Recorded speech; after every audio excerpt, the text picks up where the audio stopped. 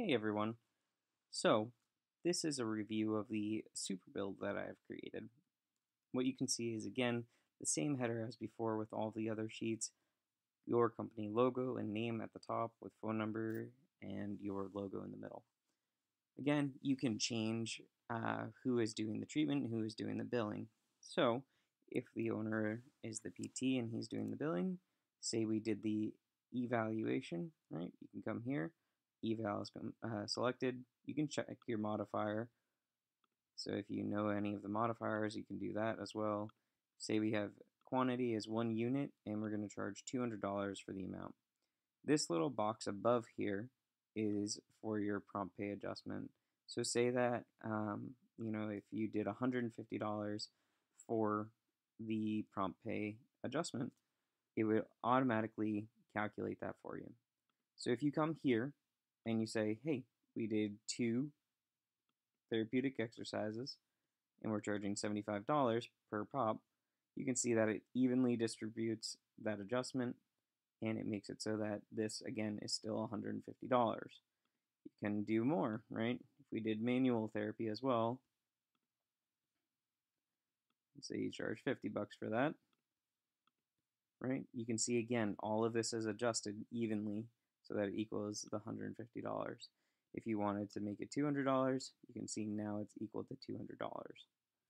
So the other thing that we can do here is that if we changed it from a PT to a PTA, right, you can see that the state license now is updated. And down here, these two things appear.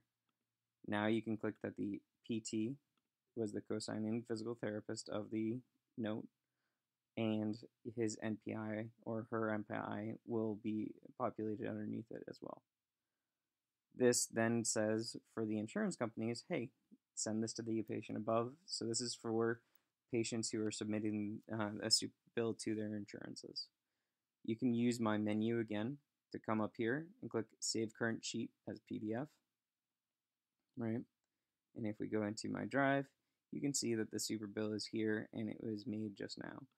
To prove that that actually worked, again, we can do remove, move to trash, and then come back to the bill, right? Click Save Current Sheet as PDF. And what it does is it takes it all away, saves this one sheet as a PDF. You have all these little pop-up windows that come and tell you that it's done. Then you go back to your drive and you can see it was made with the patient's name, what the sheet is called, and the time and date that it was saved. So it's all pretty functional, makes it super easy so that you don't have to download and redo everything. But let me know what you think. The one problem I do have with the PDFs is that when you do save, it saves the notes at the very bottom on the second to last page.